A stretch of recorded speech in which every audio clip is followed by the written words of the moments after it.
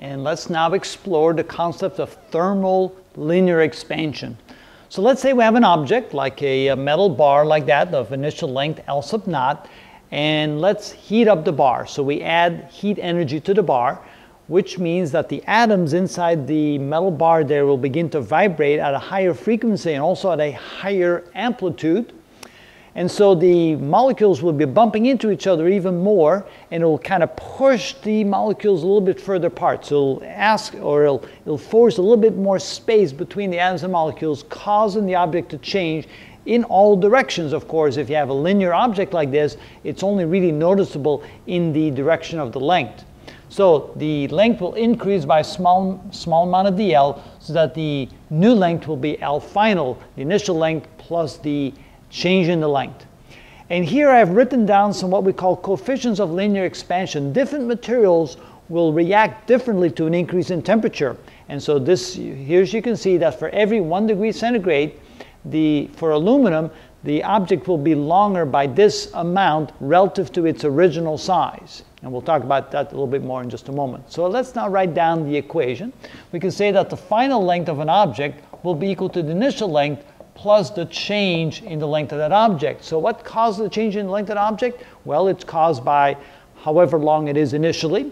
It's caused by what the coefficient of linear expansion is, and it's also caused by the change in the temperature. So that means that this is equal to the initial length plus the coefficient of linear expansion times the initial length times the change in the temperature. So all three are factors in how much the length will change.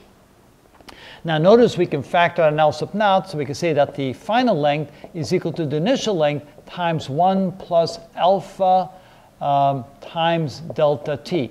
Now we're going to simplify this here, because the coefficient of linear expansion isn't in itself as linear.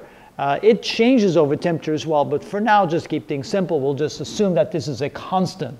So for example, let's say we have an object like this that's made out of steel. So we have a steel object, and let's say that the initial length is equal to 2.4 meters. And let's say the temperature initial is equal to 20 degrees centigrade, and temperature final is equal to 120 degrees centigrade. How much longer will this object be? What will be the increase in length? What is the delta L equal to? Question mark? Well, here we can see that the delta L is simply equal to the coefficient times initial length times the delta T. So the delta length, delta L, is equal to the coefficient times the initial length times the change in the temperature. So the coefficient right here for steel is 11 times 10 to the minus 6 per centigrade degree. The initial length we said was 2.4 meters, and the change in the temperature was 100 centigrade degrees. Notice that the centigrade degrees here cancels out with the centigrade degrees there, and all I have to do is multiply those together. Now 2.4 times 11, that would be equal to, that's a 2, a 4, and a 6 here. That would be 26.4 times 10 to the minus 6, and that would be meters, and times 100. Of course, 100 will take off a couple notches of the exponent there, so it would be 26.4 times 10 to the minus 4 meters, or when you move the decimal place over, that would be 2.64 millimeters. So if you increase the temperature of a steel bar that's 2.4 meters long, a little bit more than 8 feet, you raise it by 100 degrees centigrade, it will actually increase in length by about 2.64 millimeters, which is about 1/10 of an inch.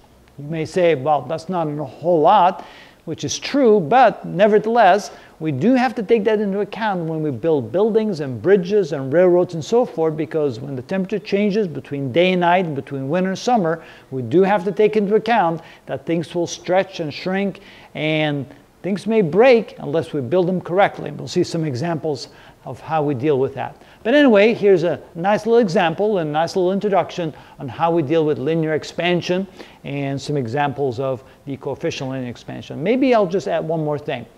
Let's take this for example. If we change this to a percent of its original length, what this really means is for every 1 centigrade degree difference in temperature, be it higher or lower, the change in length, either longer or shorter, will be equal to 24 times 10 to the minus 4% of the original length for every 1 degree change. So whatever the original length is, if the temperature changes by 1 degree, it'll change that much from its original length. So another way of looking at the coefficient of linear expansion. There you go.